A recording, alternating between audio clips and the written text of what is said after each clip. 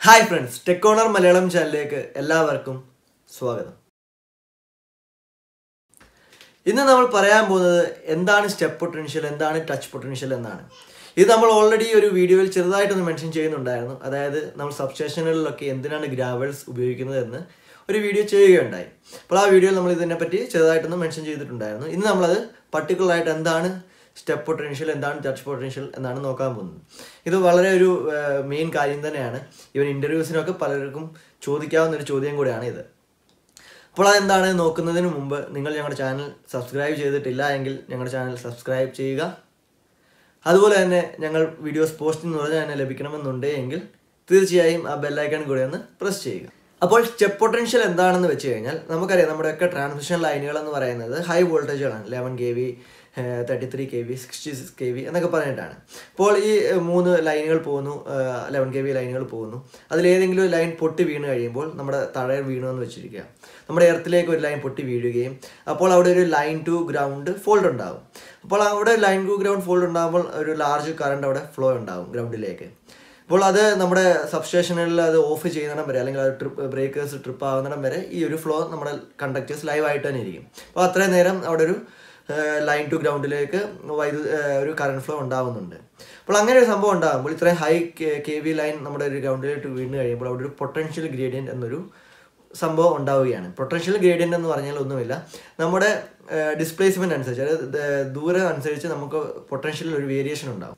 അപ്പോൾ ആ potential gradient മൂലം നമുക്കറിയാം നമ്മുടെയൊക്കെ സോയിൽ എന്ന് പറയുന്നതിൻ്റെ റെസിസ്റ്റൻസ് എന്ന് പറയുന്നത്, അല്ലെങ്കിൽ റെസിസ്റ്റിവിറ്റി എന്ന് പറയുന്നത് കോൺസ്റ്റൻ്റ് അല്ല, അതിങ്ങനെ വേരി ആയിക്കൊണ്ടേയിരിക്കും.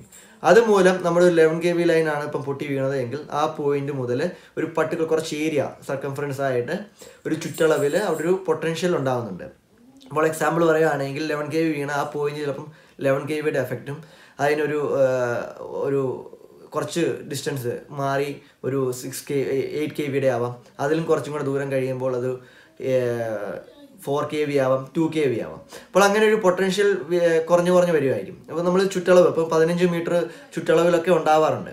അപ്പോൾ അത് ഡിപ്പെൻഡ് ചെയ്യുന്നത് നമ്മുടെ സോയിൽ റെസിസ്റ്റൻസ് അനുസരിച്ചും, അല്ലെങ്കിൽ എത്ര ഹൈ വോൾട്ടേജ് ആണ് വന്നത്, എത്ര കറണ്ടാണ് അവർ ഫ്ലോ ചെയ്യുന്നത് ഒക്കെ അനുസരിച്ചിട്ടായിരിക്കും ഈ ഒരു ഏരിയ പൊട്ടൻഷ്യൽ ഗ്രേഡിയൻറ്റ് ഉണ്ടാകുന്ന ഏരിയ ഡിറ്റർമൈൻ ചെയ്യുന്നത്. അപ്പോൾ എന്താണെങ്കിലും ആ ഒരു ഏരിയ, ഇപ്പോൾ എക്സാമ്പിൾ 15 മീറ്റർ ഏരിയയിലാണെങ്കിൽ ചുറ്റളവിൽ ഒരു ഇപ്പം ഏറ്റവും 15 മീറ്റർ ദൂരെയുള്ള 11 kV വീണതിൻ്റെ 15 മീറ്റർ ദൂരെ ആണെങ്കിൽ ചിലപ്പോൾ അവിടെ ഉണ്ടാകുന്നത് 1 kV ആയിരിക്കാം. നമ്മൾ ഇത്തിലൂടെ ഒരു 8 മീറ്റർ അകത്തേക്ക് വന്നു കഴിയുമ്പോൾ ചിലപ്പോൾ അവിടെ നമുക്കൊരു 6 kVയുടെ എഫക്റ്റ് ഉണ്ടാകും. അപ്പോൾ അങ്ങനെ ഒരു പൊട്ടൻഷ്യൽ ഗ്രേഡിയൻറ്റ്, ഒരു ഏരിയ മൊത്തം പൊട്ടൻഷ്യൽ ഗ്രേഡിയൻറ്റ് ഉണ്ടാവുകയും അവിടെ നമ്മളൊരു സ്റ്റെപ്പ് വെക്കുക. നമ്മൾ അതിലൂടെ നടന്നു പോകുമ്പോൾ, സ്റ്റെപ്പ് വെച്ച് നടന്നു പോകുമ്പോൾ നമ്മുടെ 2 കാലുകൾ തമ്മിൽ ഒരു ഗ്യാപ്പ് ഉണ്ടാകുന്നുണ്ട്. അപ്പോൾ ആ ഗ്യാപ്പ് ചിലപ്പോൾ എക്സാമ്പിൾ പറയുകയാണെങ്കിൽ ഒരു കാല് ചിലപ്പോൾ 6 kV എന്നൊരു എഫക്റ്റിലും ഒരു കാല് 8 kV എന്ന എഫക്റ്റിലുമാണ് ഇരിക്കുന്നതെങ്കിൽ തീർച്ചയായിട്ടും അവിടെ ഒരു പൊട്ടൻഷ്യൽ ഡിഫറൻസ് ഉണ്ടാകും. അപ്പോൾ നമുക്കറിയാം, പൊട്ടൻഷ്യൽ ഡിഫറൻസ് ഉണ്ടായിക്കഴിഞ്ഞാൽ അവിടെ ഒരു വൈദ്യുതിയുടെ ഫ്ലോ ഉണ്ടാകും, അല്ലെങ്കിൽ ഒരു വൈദ്യുതി ഉണ്ടാവുകയാണ് ചെയ്യുന്നത്. അപ്പോൾ അങ്ങനെ അവിടെ വൈദ്യുതി ഉണ്ടാവുകയും നമുക്ക് ഷോക്ക് അടിക്കുകയാണ് ചെയ്യുന്നത്. അപ്പോൾ ഈ ഒരു സംഭവത്തെയാണ്, അല്ലെങ്കിൽ നമ്മൾ ഒരു പൊട്ടൻഷ്യൽ ഗ്രേഡിയൻറ്റ് ഉണ്ടാകുന്നു, ആ പൊട്ടൻഷ്യൽ ഗ്രേഡിയൻറ്റിൽ ഒരു സ്റ്റെപ്പ് നമ്മുടെ കാലിൻ്റെ സ്റ്റെപ്പ് മൂലം ഉണ്ടാകുന്ന ഒരു പൊട്ടൻഷ്യൽ എഫക്റ്റാണ് സ്റ്റെപ്പ് പൊട്ടൻഷ്യൽ എന്ന് പറയുന്നത്. അപ്പോൾ ഇത് കുറയ്ക്കാൻ വേണ്ടിയാണ് നമ്മൾ ഗ്രാവൽസ് ഇടുന്നതും, അല്ലെങ്കിൽ നമ്മൾ സേഫ്റ്റി ഷൂസ് ഒക്കെ ഇട്ട് നമുക്ക് ഇതിൻ്റെ ഒരു എഫക്റ്റ് എന്ന് പറയുന്നത് നമുക്ക് കുറയ്ക്കാൻ സാധിക്കും. അതല്ല എങ്കിൽ നമ്മളൊരു പൊട്ടൻഷ്യൽ ഗ്രേഡിയൻ്റ് ഉള്ള, അല്ലെങ്കിൽ ഒരു ഏരിയയിൽ നമ്മൾ പെട്ടുപോയി കഴിഞ്ഞാൽ നമുക്ക് സ്റ്റെപ്പ് വെക്കാതെ 2 കാലും ഒരുമിച്ച് വെച്ചുകൊണ്ട് തന്നെ നമുക്ക് ജമ്പ് ചെയ്ത് അവിടെ നിന്ന് നമുക്ക് രക്ഷപ്പെടാൻ, അല്ലെങ്കിൽ ഇതിൻ്റെ എഫക്റ്റിൽ നിന്ന് മാറാൻ സാധിക്കുന്നതാണ്.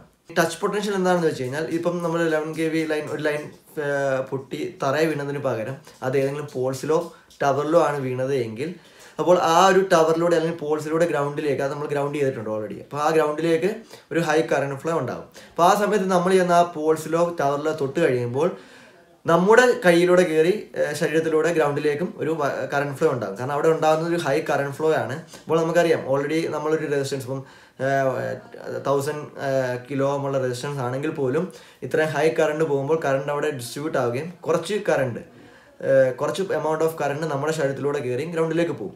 അപ്പോൾ നമുക്കറിയാം, നമുക്കൊരു ഷോക്ക് അടിക്കാൻ മില്ലി ആംപിയർ പോലും ധാരാളമാണ്. അപ്പോൾ ആ അവസ്ഥയിലാണ് ഇത്രയും ഒരു കറണ്ട് നമ്മുടെ ശരീരത്തിലൂടെ കയറി ഗ്രൗണ്ടിലേക്ക് പോകുന്നത്. അപ്പോൾ നമുക്ക് അവിടെയും ഒരു ഷോക്ക് അടിക്കും. അപ്പോൾ സ്റ്റെപ്പ് പൊട്ടൻഷ്യലും ടച്ച് പൊട്ടൻഷ്യലും നമുക്ക് ഉണ്ടാകുന്ന എഫക്റ്റ് എന്ന് പറയുന്നത് ഒരു ഇലക്ട്രിക് ഷോക്കാണ്.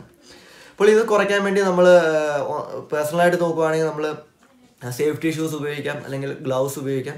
ഇതൊക്കെ ഉപയോഗിച്ച് ഒരു പരിധി വരെ നമുക്ക് കുറയ്ക്കാൻ സാധിക്കും. അതല്ല സ്റ്റെപ്പ് പൊട്ടൻഷ്യലൊക്കെ കുറയ്ക്കാൻ വേണ്ടിയാണ് നമ്മൾ ഈ സബ്സ്റ്റേഷനിലൊക്കെ ഗ്രാവൽസ് ഒക്കെ ഉപയോഗിക്കുന്നതിൻ്റെ ഒരു കാരണം എന്ന് പറയുന്നത്. അപ്പോൾ ഇത്രയുമാണ് സ്റ്റെപ്പ് പൊട്ടൻഷ്യലും ടച്ച് പൊട്ടൻഷ്യലിനെ പറ്റിയും പറയാനുള്ളത്. ഇന്നത്തെ വീഡിയോ എല്ലാവർക്കും ഇഷ്ടപ്പെട്ടു എന്ന് പ്രതീക്ഷിക്കുന്നു. ഈ വീഡിയോ ഇഷ്ടപ്പെട്ടുവെങ്കിൽ ഞങ്ങളുടെ ചാനൽ സബ്സ്ക്രൈബ് ചെയ്യുക, സപ്പോർട്ട് ചെയ്യുക. Thank you.